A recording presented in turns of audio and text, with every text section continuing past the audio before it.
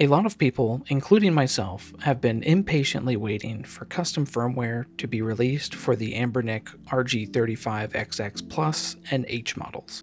I know there have been some recent improvements with the Kuriki Beta Sera beta, MUOS is quickly approaching its first stable version for these devices, and development is still chugging along with Garlic OS 2.0. I will be releasing videos on the different custom firmware options in the coming weeks and months as they are released. However, I thought I would first make a video guide on how to update the stock firmware for people who want to wait a little longer for issues to get ironed out, or for those who do like the stock firmware. I will also showcase a community modded version that I would recommend over the official releases. In this video, I will cover where both of these versions can be downloaded, why you would want to choose one over the other, and how to install them. Okay, let's get on with it.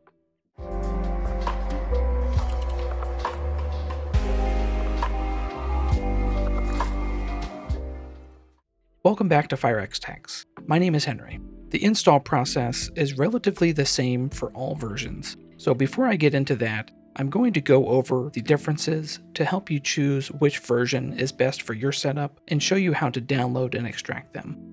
We will start by going over the official Anbernic firmware releases. You can get to their download page by clicking on the link in the description, or just by searching Anbernic firmware download. You will then click the download button on the device that you own. Then on this page, they provide two links for the firmware. If you do end up choosing one of these, you will have to copy and paste the link into your browser's address bar, as they are not hyperlinks. The first link has ROMs included, with the download being around 35 gigs. And this one will set up your SD card just the way it was when you first received your device, but with the updated firmware.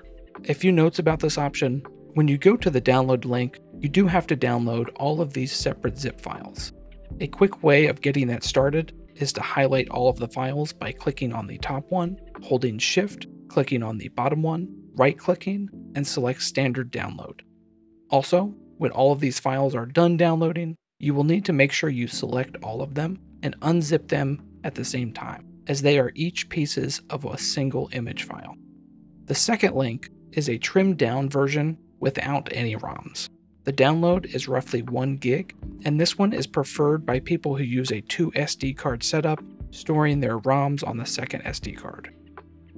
The benefits of choosing either of these versions is that you get access to the updates as soon as they are released and don't have to wait for a modded version to be updated. And you also avoid any added bugs that might be introduced by modding. Not to say that these versions are bug-free, as they do have their issues. The negatives of using the official versions are that if you plan to use a single SD card setup, the SD card will be locked to the size of the firmware image you use, and will not let you expand the image to fill up the storage on your card. So for example, if you had a 128GB card and installed the 64GB version with ROMs, your SD card is effectively shrunk down to a 64GB card, with no way to use the other 64GB of free space. Not even with partition expanding software. Believe me, I tried. Now, if you plan to use a 2 SD card setup, this will not be as big of a deal for you, as your ROMs will be stored on the second card, and the only downside for you will be missing out on some of the improvements made by the modded version, which I will go over now. The improved version I want to quickly go over is from a Reddit user by the name of Tom Duhamel. I will have a link to his Reddit post and the direct download page in the video description. This is a modded version of the stock firmware and can be used with the Plus or H model. Some of the added features are the ability to use FTP to access your SD card wirelessly by simply typing in FTP:// then your IP address that shows in your device settings into your File Explorer window on any computer that is on the same network. The username and password, when prompted, are both just the word game. This version will also automatically update your clock when you are using Wi-Fi. The games partition on the SD card will be expanded, so if you are using a single SD card setup, you will be able to utilize the full space of your card. And then also over-the-air updates for future releases and bug fixes of the modded version. There are some other features, but I will let you look over the Reddit page to see those in case you're interested. One of the downsides for using this version is the same for any modified version. New bugs could be introduced. You would also need to wait for the modded version to be updated after an official release comes out. However, Tom has been really good about being quick with the updates. The only bug that I'm aware of for the modded version is that when the Wi-Fi connects and updates the clock, it triggers the sleep mode timer and the screen will go black as it has gone to sleep. You can simply just hit the power button again to wake it up from sleep. There are a couple workarounds. You could either only use Wi-Fi when you need it to limit this happening, or disable the sleep mode from the settings by setting lock to never. If you choose this version, make sure to download the newest release from the download link. As of the making of this video, it is version 3 shown here. Okay, that's it for going over the different versions. I hope you found some of that information useful to choose which version you'd like, and now we'll move on to the install. So for this next step, you will need to have already downloaded the version that you're going to use and make sure to extract it. If you do not already have something that can extract the 7-zip files, I will post a link in the description to the 7-zip website where you can download it for free as it is open source software.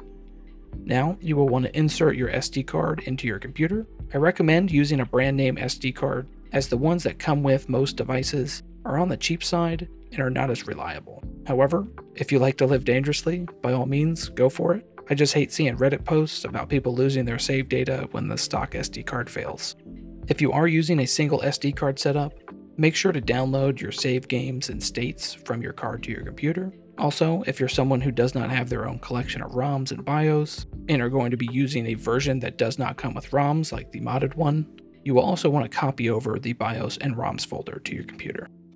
You should now have the image file for the version you chose, your SD card plugged in, and any files you don't want lost off of the card. To install the firmware onto the SD card, we will need to use a program that can flash an image file onto an SD card, like Rufus or Balena Etcher. I normally prefer Rufus as it's very simple. However, I will be using Balena Etcher for this video as it works for Windows, Mac, and Linux. I will have a link in the description where you can download it if you don't already have a tool that can do this. Once we're done installing Balena Etcher and have it launched, click the Flash button from the File option, then navigate and select the image file we just extracted. Here, I'm going to choose the modded version. Then click on Select Target and choose your SD card here. Triple check that you are selecting your SD card and not a system drive or another external drive that you may have plugged in. Then click Flash. If you are using the version with ROMs, this can take a long time. Once this has finished, you will want to eject the SD card from your computer, place it in your device, and power it on. If this is the modded version, it will now expand your SD card partition to utilize the full space, so it may take a few moments. Once this is complete, you should be good to go.